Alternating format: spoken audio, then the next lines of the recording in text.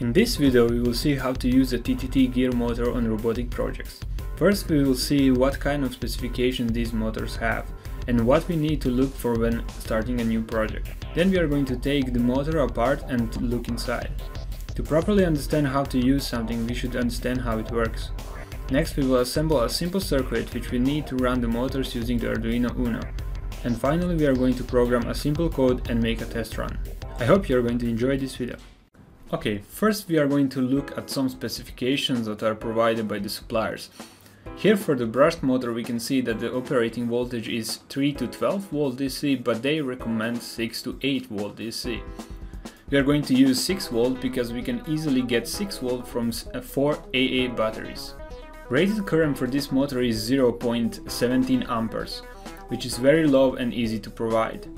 Now the most interesting thing for us is to see the rotational speed of the motor. Motor is specified to deliver 17,000 rotations per minute at 6 volt, but no torque is specified. Torque is very important characteristic of a motor for robots. It basically allows motors to move mass. Brushed motors are rarely used in robotics without a gearbox. When we simply add a gearbox to a motor, we get a gear motor. This gear motor has the same operating voltage as the brushed motor inside it. These motors have current specified by the load on the shaft. The bigger the load, the more current motor must take from the power source. All of the gear motors come with the specification of a gear ratio, which basically says by how much we reduce the initial speed of a motor. Brushed motor attached to this gearbox has 17,000 RPMs at 6 volt. When we divide that with 48, we get around 354 RPMs or around 6 rotations per second. And this is done because by decreasing the speed of a motor we have proportionally increased the torque this motor is able to exert, which means that this motor is now usable for robotic projects. Now let's take it apart and see how it looks from inside. I will now quickly disassemble the motor to see the inner components. This here is the brushed motor. Opening the gearbox housing we can see the gears and the shafts.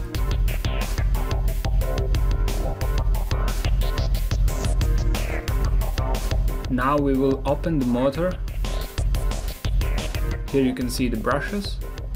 Let's get the rotor out.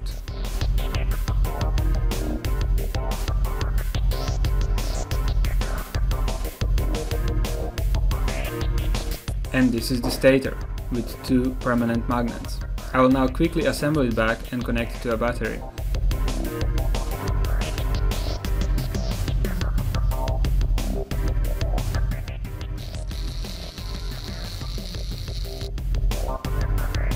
I have switched the wires to show that you can connect the VCC and ground in both ways. Let's take a closer look to the components. Before that, let's discuss the polarity of DC brushed motors. As mentioned before, they don't care about polarity and you can easily change the direction of rotation by simply switching the wires. On the left side you can see the configuration of wires which provides a clockwise rotation, and on the right side you can see the opposite. That's important to take into account before we connect the motor to the driver. Here are the components that we saw during the disassembly of a gear motor. The main components are the gears which create speed reduction by 48. These are simple plastic spur gears. You can find the 3D models in the description below. You can take a closer look by opening a model with a free step viewer. Simply Google it and download the software. Now let's take a look inside the brushed motor. Here we have a stator with 2 permanent magnets, brushes and their housing, and topmost is the rotor which contains the commutator and an electromagnet. Now let's take a look at how this looks like in action. Here we have an animation of the gear motor in motion. Let's cut the gearbox housing and see the gears. Here you can notice the speed reduction by first looking at the brushed motor shaft and then looking at the output shaft of the gear motor. Remember that by doing this we have increased torque which we need to move the mass. Now let's cut in the brush motor. It's important to mention that this speed which you are seeing is much less than the actual speed at which this motor is rotating. This is far from 17,000 RPM. Now you can see the rotor rotating inside the stator.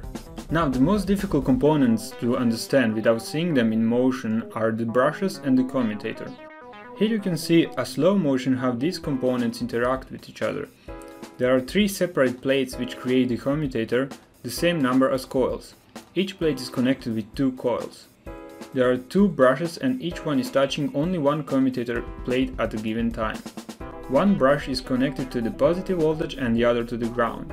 In this way, electrical current is able to create an electromagnetic force causing the rotation of the shaft. Okay, this is quite enough understanding to get us started working with motors.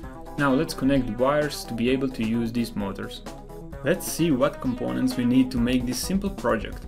We will need 2 TTT gear motors and 1 Arduino Uno and L298N motor driver. First we connect the motors with the motor driver. As mentioned before, brushed motors don't care about polarity, so it doesn't matter where we connect VCC and where the ground. Here I have decided to use uneven numbers for the positive voltage, so I will connect VCC to output 1 and ground to output 2. We will do the same for the other motor, connecting positive voltage to output 3 and ground to output 4. Powering the L298N is done on these screw terminals. The left one plus 12 volt is the connection for the motor's power supply, and we will connect here the 4 AAA batteries which amount to 6 volt. But after we have uploaded the code into Arduino Uno. For now, let's connect middle terminal, the ground, to Arduino's ground, and terminal on the right to 5 volt Arduino pin. These 2 connections are made so that we can power up the Arduino after we have uploaded the code and connected the battery. Here is the short overview of how it looks so far. Now let's focus on connecting the control digital pins. First, remove the jumpers, if present, on the enable pins. Now we are going to connect these enable pins for motor A and B to Arduino's pins which are able to provide speed control. These pins are pin D3 and D6. They are digital output-input PWM pins. Now we are going to connect the direction control pins for the motor A. Input 1 and input 2 go to D2 and D4 respectively. We are going to do the same for the motor B, connecting the direction control inputs 3 and 4 to D5 and D7 respectively. Here's the overview of how it looks after the wires have been connected. Now that we have seen step by step what to do, let's test if it works. I have pre-soldered the wires on the motor and attached them for the counterclockwise rotation according to the previously shown wiring animation.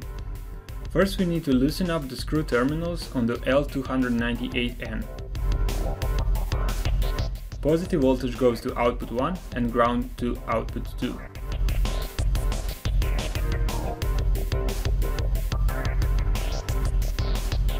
Positive voltage from the battery goes to plus 12 volt screw terminal.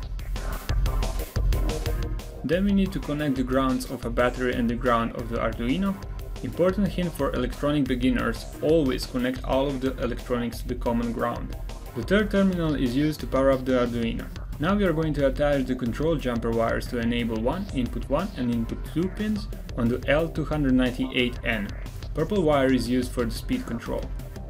The final step is to connect the wires to the Arduino. Ground from the L298N goes to the ground pin GND, and 5 volt goes to the 5 volt pin on the Arduino. Lastly, we have to make sure that the purple wire goes to the PWM pin. In this case, that's D3.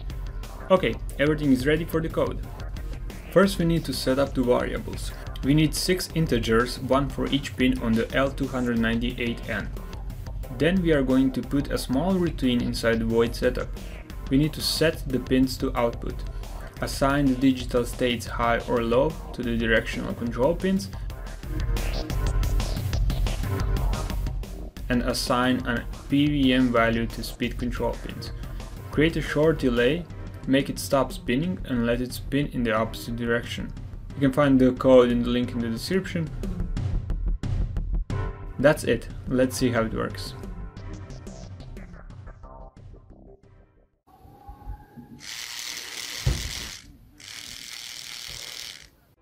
In the upcoming videos we will start building robots for beginners. If you are interested in robotics, electronics or mechanisms, be sure to subscribe. That's it for this video. If you have enjoyed it, destroy that like button. Thank you for watching and see you next time.